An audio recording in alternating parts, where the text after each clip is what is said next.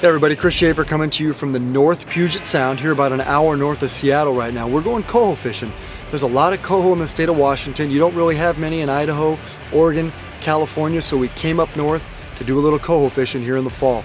Out fishing with Todd Daniels, a Tall Tales Guide Service. October is the peak of this coho run, but it'll certainly start in middle of September, and shoot, you can catch nice bright fish all the way up to middle of December.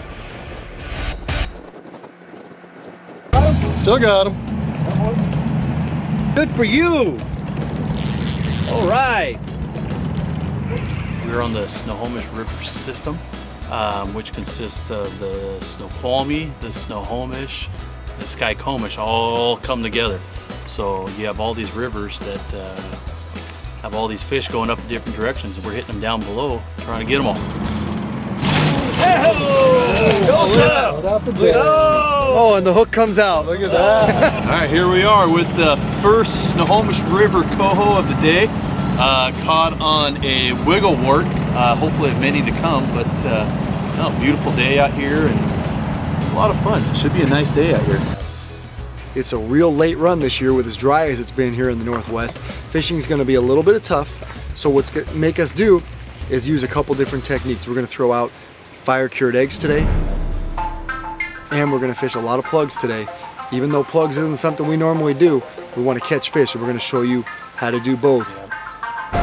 Todd, I'm not used to this. This is a tackle box, and I don't have any of these because I work for a bait company, and we're normally out here promoting bait. But you know what? Today we want to catch fish, and there's several methods going on out here today.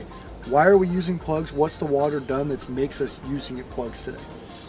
The plugs work great in these low, clear water conditions, because what happens is these fish, as they're migrating upriver, we're pissing them off.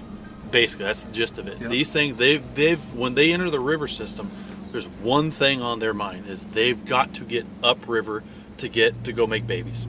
And when they have these loud plugs rattling in front of their face like that, it irritates them, and they come up and smack them, try to get them out of their way.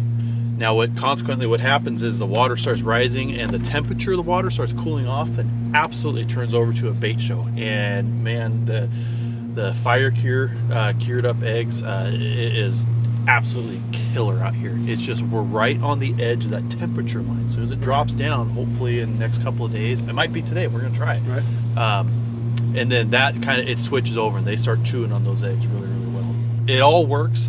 Bring it all, bring the kitchen sink, so to speak, because that sometime, some way it will work. But these, I would say the plugs and nice cured eggs are kind of your go-to, right? And you mix it up until you find the ones that bite the best on those. We're going to get back and show you that both techniques do work out here. Get it in, get it in. Where's it going? Get the net, get the net. Oh yeah, we need get the net. Oh, yeah. Thank you, sir. Oh, walk back here. Whoa, whoa. Here. Where is he? Where is he? There we go. All right. Ah, okay. Hey, look at it, popped up. I told you it's my favorite plug. You guys just don't believe me. Oh. Another Snohomish River coho. Oh yeah, do that. Another chrome coho. Another chromer. This is fresh nice. Out of the ocean. Jumping around us.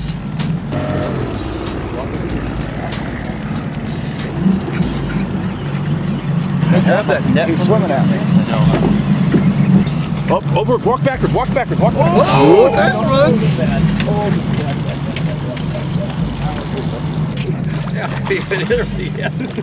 It's coming in the boat.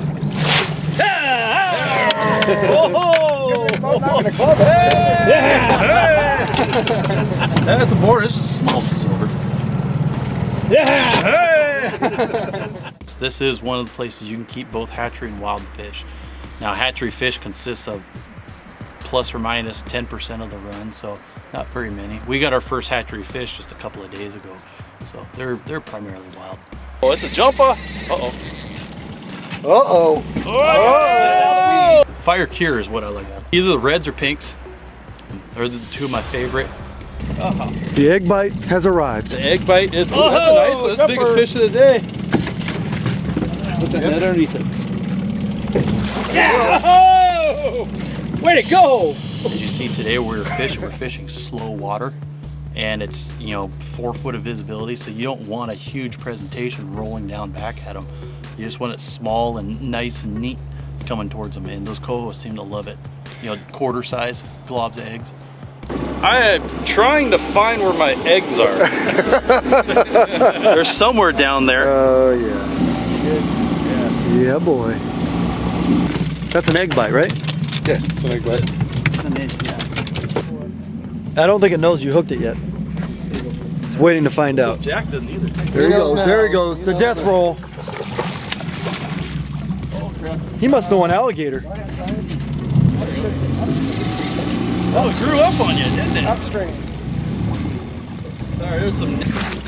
There we go. Hey! Oh! Wow, that was bigger than mine. That's great. All right, so if anybody's ever wondering if the Pautzke's Fire Cure works for coho, Oops. Oh yeah. they inhale it. Yeah. All the way down. All the way down. This egg bite literally just turned on today and should continue for the rest of the season. So it's on. They chew, man. They chew. Coho love it. Here, let me open up that mouth for them.